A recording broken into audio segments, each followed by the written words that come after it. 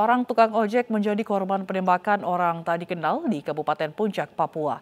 Korban terkena tembakan di pipi kanan dan langsung dibawa ke puskesmas setempat untuk mendapat perawatan.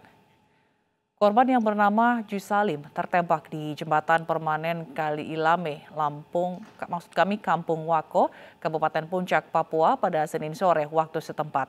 Menurut keterangan polisi, Jusalim ditembak orang tak dikenal saat mengantar penumpang.